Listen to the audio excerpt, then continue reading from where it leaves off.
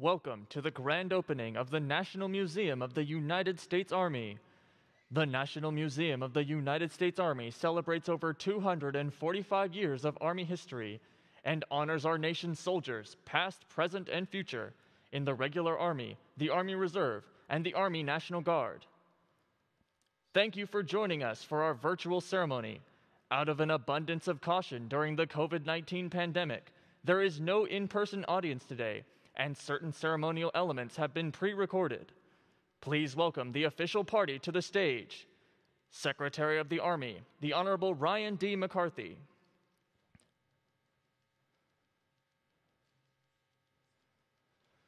Chief of Staff of the Army, General James C. McConville. Sergeant Major of the Army, Michael A. Grinston. Director of the National Museum of the United States Army, Miss Tammy Call.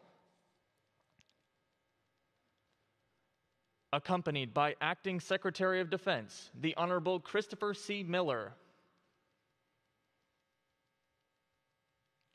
And Chairman of the Joint Chiefs of Staff, General Mark A. Milley.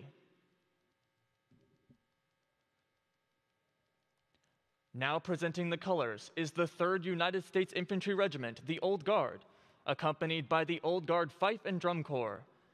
The national anthem will be performed by Sergeant First Class Jesse Neese from the United States Army Band, Pershing's Own.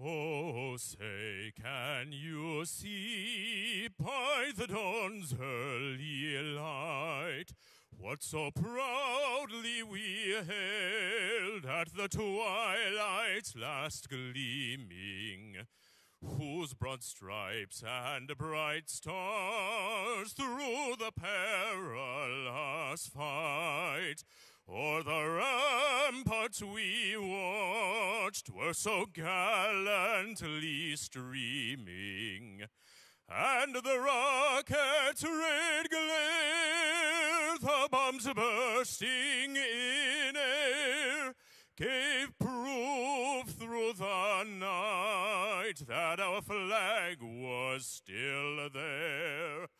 Oh, say, does that star-spangled banner yet wave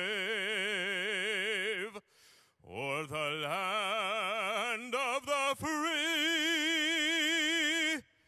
and the home of the brave?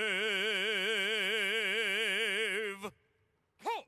Right shoulder! Halt!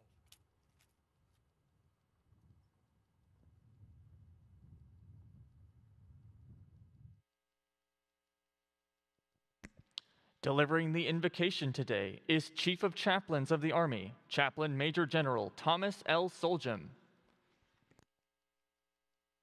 Ladies and gentlemen, I ask that you please join me as we mark this occasion in a word of prayer. Almighty and everlasting God, as we dedicate the opening of the National Museum of the United States Army, we humbly request your divine presence. We pray that you will fulfill the hope that we have for this place, that is a fitting tribute to America's soldiers' service throughout our nation's history. May it be a sacred memorial to the men and women who sacrificed themselves to make and keep America free.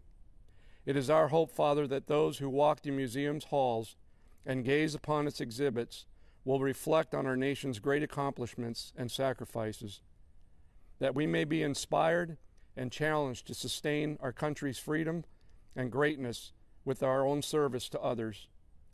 O Lord, thank you for the countless volunteers, historians, veterans, and leaders whose tireless efforts made this phenomenal museum the gift it is today. May you shower them with blessings. May this museum shine brightly, be a beacon of the American love of liberty, a monument honoring the strength of our nation, and a shrine to those who answer the nation's call to serve our great army. It is in your most holy and righteous name I pray. Amen. The National Museum of the United States Army is a joint effort between the United States Army and the Army Historical Foundation. The mission of the Army Historical Foundation is to honor the American soldier by preserving and presenting the history and heritage of the United States Army. From his home in Massachusetts, please welcome the chairman of the Army Historical Foundation, General Retired Mr. Gordon R. Secretary, Sullivan. Chief, distinguished guests, friends, and supporters of the Army Museum. Welcome to the opening ceremony of the National Museum of the United States Army. This museum is a giant tribute to over 30 million soldiers who have served throughout our history as a country. I think it is important that we take a moment to remember one soldier in particular. General Bill Hartzog, whose recent passing has saddened us all. He was a dedicated soldier who served as chairman of the board for 15 years, trying to keep the campaign to build this impressive museum alive. We are grateful for his enormous effort and offer the deepest condolences to his wife and family. Bill, rest in peace. It is my honor to introduce the Chief of Staff, 40th Chief of Staff of the Army, General Jim McConville, combat aviator, 36th Vice Chief of Staff of the Army, CG of the 101st Airborne Division Air Assault, U.S. Army Deputy Chief of Staff G1, a great soldier of whom we are very proud, General Jim McConville. Over to you, Chief. Well, thank you, sir, and our sincere thanks to General Hartzog for what he did for this great museum. And good afternoon to all. And it may be raining outside, and we continue to battle COVID, but every day is a great day to be in the United States Army because we serve with the world's greatest soldiers, both past and present. And their heroic stories are represented here at the National Museum of the United States Army. And to everyone watching, thank you for being a part of this important event, and we're sorry you couldn't be here in person. Acting Secretary of Defense Miller, Chairman General Milley and Mrs. Milley, and our Army team, Secretary McCarthy, Sergeant Major of the Army Grinston, and our Soldier of the Year son, Akinola. I'm honored to be part of this great and grand opening with you all. General Sullivan, thank you for everything you've done to make this day possible. All of us from the Army and all of us from Quincy, Massachusetts are extremely proud of what you've done for the museum and what you have done for the nation. The Army's history is America's history. The Army has been here since before the birth of our nation. Our founding fathers recognized the need for an Army to protect our freedoms and our way of life, and we have been doing that for over 245 years. The Army exists to protect the nation. That's our job, and that is what we work hard to do every single day, and we are very proud to serve the American people. The National Museum of the United States Army is a special place because it honors the accomplishments, the sacrifices, and the commitment of our American soldiers throughout the nation's history. The Army Museum has done an incredible job of bringing to life the inspirational stories of service and sacrifice of American soldiers. Every soldier has a story, and the Army Museum is the home of those stories. This museum makes me feel incredibly proud to be a member of the United States Army. We stand on the shoulders of the heroes who have gone before us. We strive to live up to their legacy every single day. We are blessed to have men and women who have been willing to raise their right hand and say, "Send me," who have been willing to sacrifice their lives to make us the greatest country in the world. These sacrifices will inspire everyone who visits the museum. I want to thank the hard work of the Army Historical Foundation and everyone who helped make this day possible. Ms. Tammy Call, you and your team have done an absolutely incredible job. Happy Veterans Day. Thank you all being here to celebrate the opening with us. It's about people first, winning matters, and we remain Army strong. Thank you.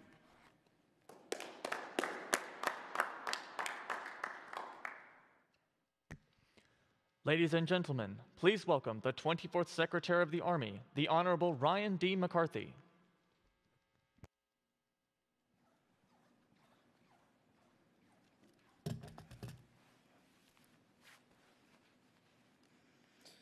Our distinguished guests, Secretary Miller, Chairman Milley, thank you for being here. Chief SMA, Ms. Tammy Call, ladies and gentlemen, thank you for joining us today as we open the doors of the National Museum of the United States Army. There have been thousands of hands who have worked tirelessly over the course of years to bring this dream into reality. I did want to recognize General Gordon Sullivan, the 32nd Chief of Staff of the Army, for his leadership in making this possible. Thanks to the Department of the Army Historical Foundation, Ms. Tammy Call, and countless others for their dogged determination that this American treasure now lives. Today is a momentous day, not just for the Army, but the nation at large. As we celebrate our shared history, educate and inspire the next generation of patriots, and honor the extraordinary contributions made to preserve freedom and safeguard America. This grand opening is particularly fitting to occur on Veterans Day, where we salute the sacrifice of those who have served. We are honored and humbled to be a part of today, and so this is a homecoming of sorts. Under one roof, we have the Army story, safeguarded and preserved for our children's children and generations to follow. In doing so, we have the nation's story captured as well, as they are inextricably linked. In times of great peril, it is the U.S. Army who responds to the nation's call, from fighting tyranny in our infancy, preserving a union during the Civil War, storming the beaches of Normandy against an entrenched evil, stopping the spread of communism in the dense jungles of Vietnam, to pursuing terrorists in the mountains of Afghanistan, a fight that is still ongoing today.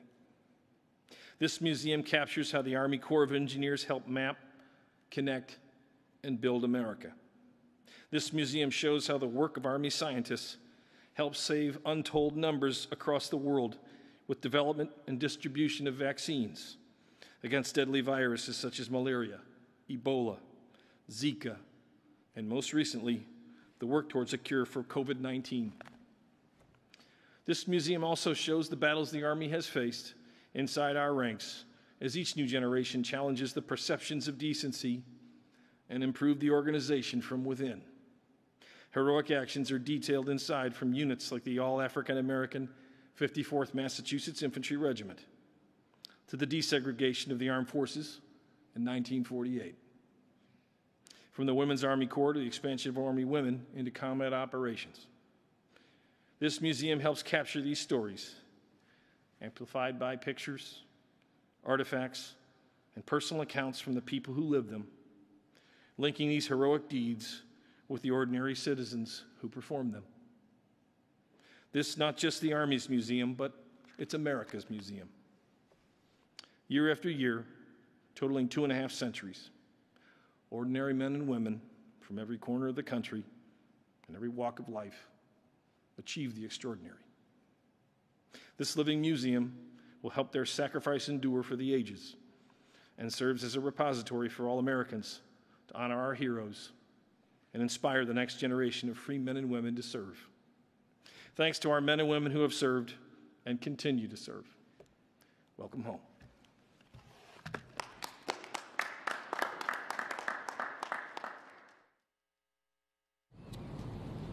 We need something to cut the ribbon with.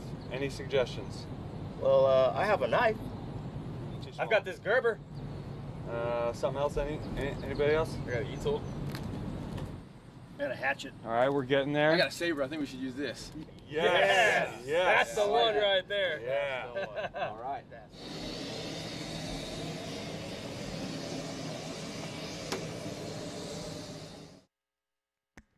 Ladies and gentlemen, please welcome the 20th Chairman of the Joint Chiefs of Staff, General Mark A. Milley.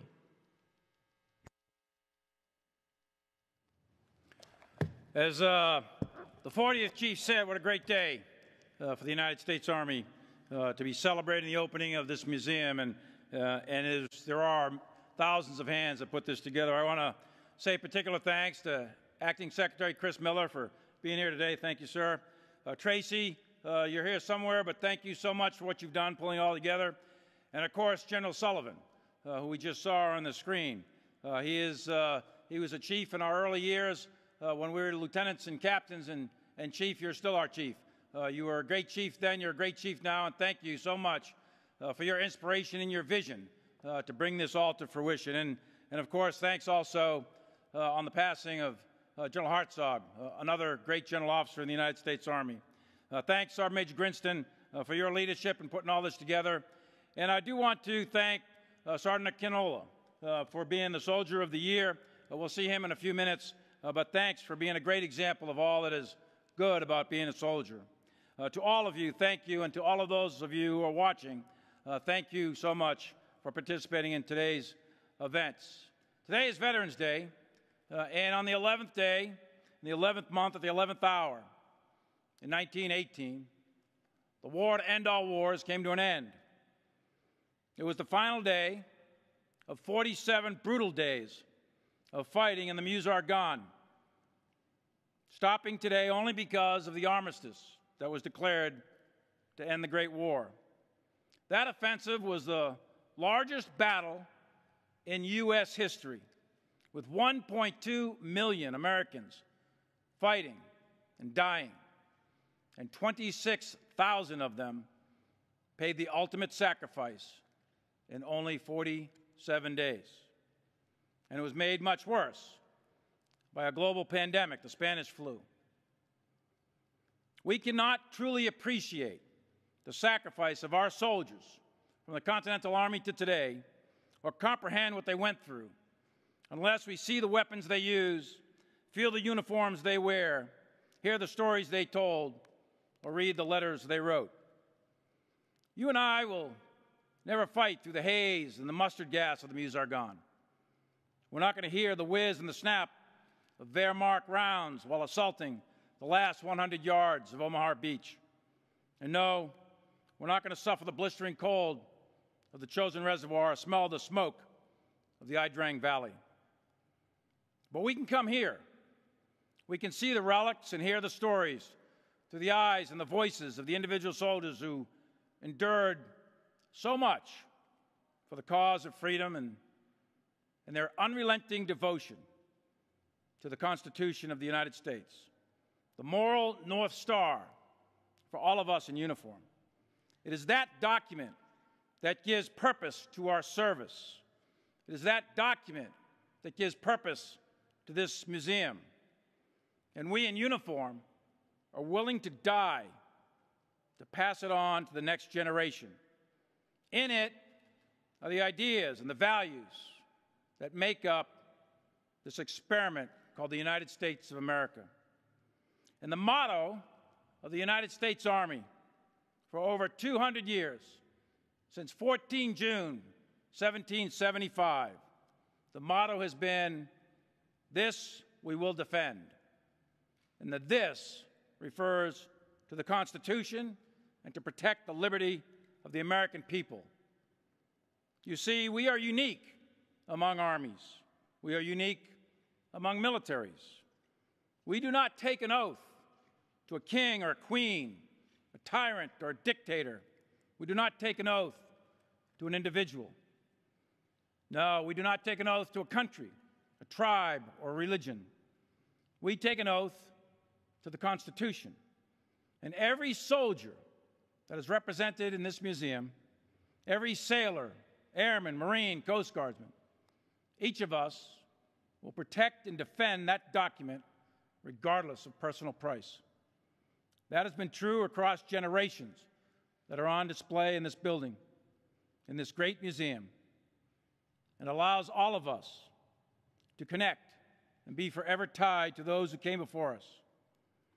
We will never turn our back on our duty to protect and defend the idea that is America, the Constitution of the United States, against all enemies, foreign and domestic.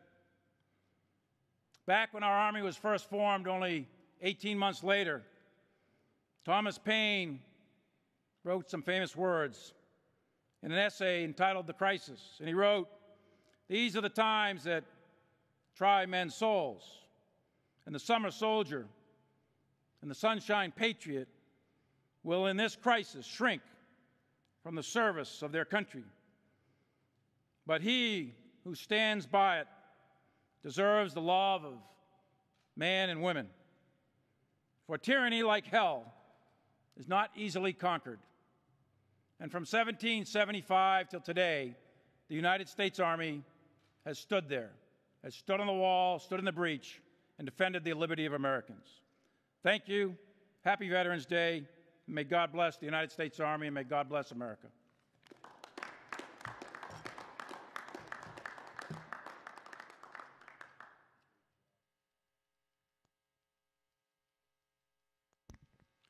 Ladies and gentlemen, please welcome the Acting Secretary of Defense, the Honorable Christopher C. Miller.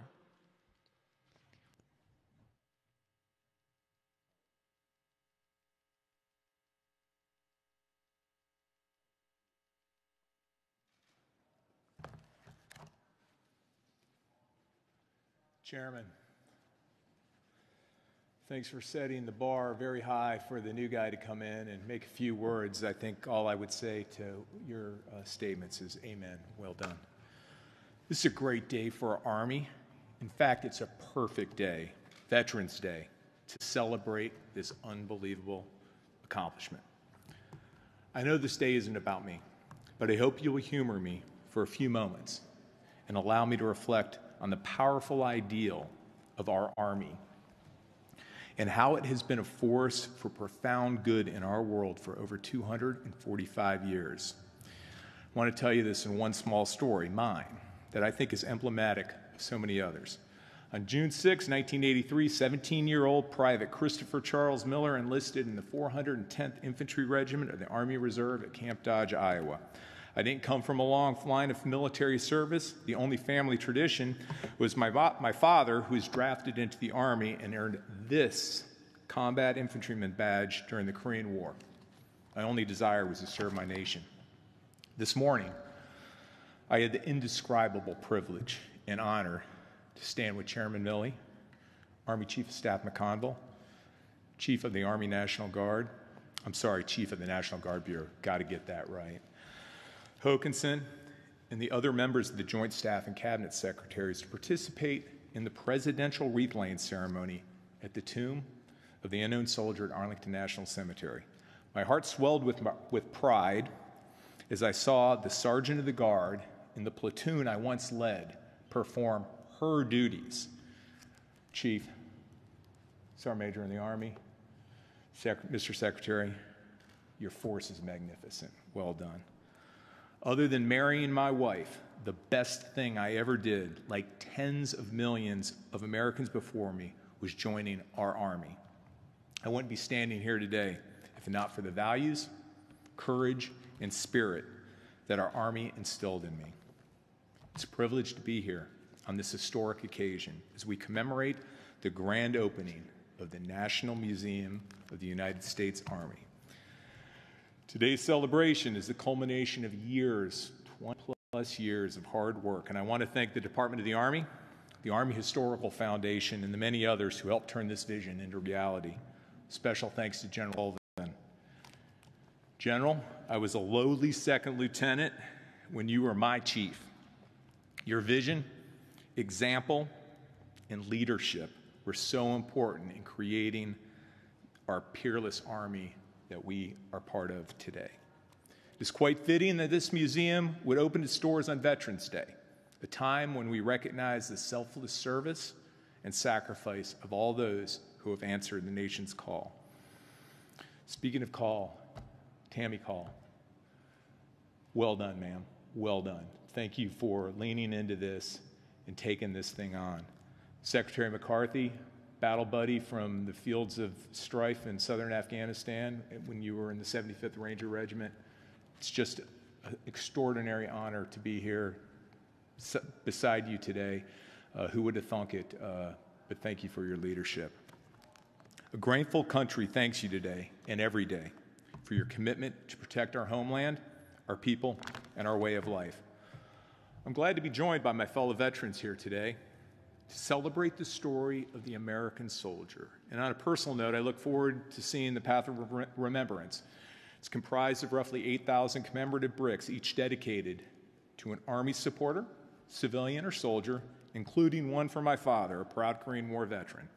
Within these walls lies the most comprehensive collection of U.S. Army artifacts, documents, and images ever assembled in one place. Only here can you immerse yourself in Revolutionary War memorabilia, experience the sights and sounds of trench warfare during World War I, and see up close one of the 6 remaining D-Day landing craft. Around each corner are vivid and compelling exhibits that trace the evolution of warfare through time and illustrate how the Army adapts and overcomes the challenges of the day. The Changing World Gallery, for example, captures the innovation and spirit of innovation of the Army as it emerged from the Cold War, harnessed new technologies with devastating effect in the first Gulf War, and then transitioned to fight the war on terror. At the same time, it set the stage for our current challenge, modernizing the force to win a high-end conflict in this new era of great power competition. Together, these stories bring to life the remarkable history of the Army and the countless sacrifices of the American soldier. From the fields of Lexington and Concord to the hills of San Juan, and from the cliffs of Normandy to the Korengal Valley, more than 30 million brave men and women have donned the Army uniform to fight for freedom at home and abroad. While they hail from different backgrounds, races, religions, and creeds, these soldiers all have one thing in common: an unfailing devotion to support and defend the Constitution and uphold the core values of the United States Army. For more than 240 years, they made innumerable contributions to our nation and the world, not just in combat, but also in humanitarian assistance, disaster relief, international cooperation, and other vital missions. Their feats are enshrined throughout this museum. Moreover, many have paid the ultimate price to protect the blessings of liberty that we enjoy today. As the beneficiaries of their sacrifice, it is our responsibility to preserve their sacred memory and honor their heroic deeds. That is precisely what this museum does and why it's so important for all to see. I can't wait to bring my family here. The exhibits shown here promote a deeper understanding and appreciation of the Army's achievements. They illuminate the hard-earned lessons of war and tell us why we must continue to adapt and lead in a world fraught with danger. And the personal narratives woven throughout these halls will encourage and inspire the next generation of soldiers who will lead the world's finest fighting force to even greater heights in the future.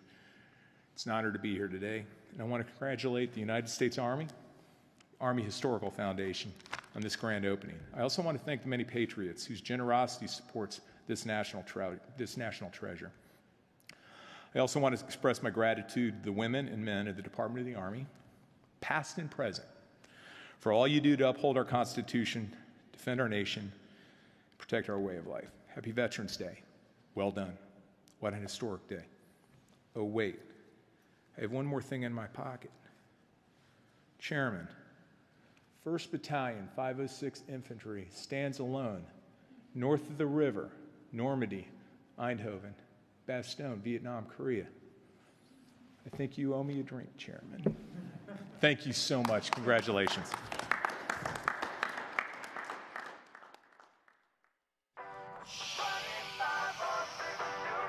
The golden flag was here, and go back, boom, the golden knight.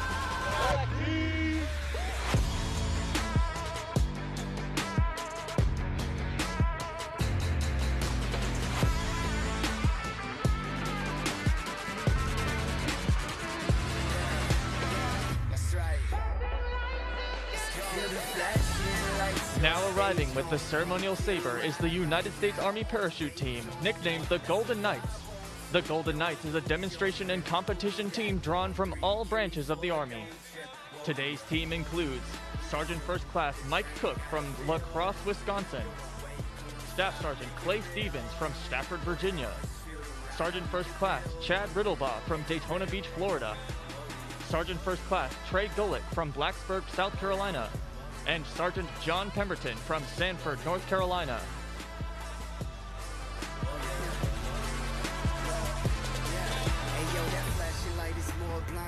I'll be the truest, waiting patiently, not breaking. I'm staking up on my movement. Losing is not an option. I can come to comprehend this, that honor and respect. Every lesson I will defend.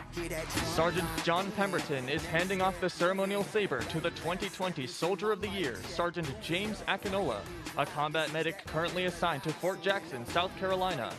The ceremonial saber ties the Army's past to its present, a former weapon of war now retained as a ceremonial and dress sidearm.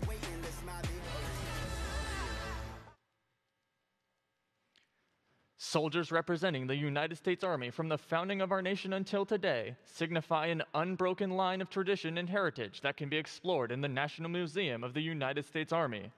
Today's soldiers stand on the shoulders of all those who came before, and the museum is dedicated to telling those soldiers' stories. Sergeant Akinola will now join the leaders to cut the ribbon and officially open the museum.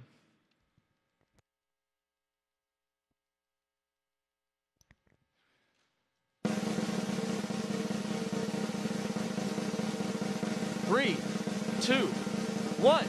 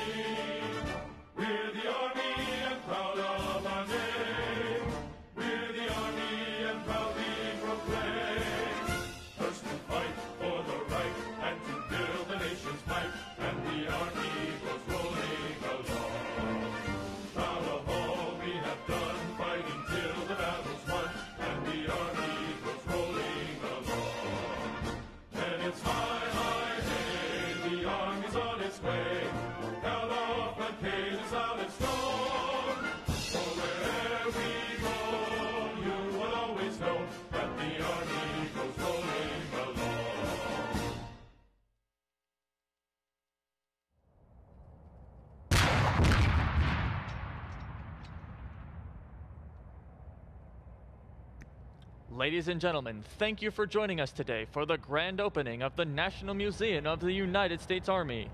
For free tickets and more information, please visit our website at www.thenemusa.org.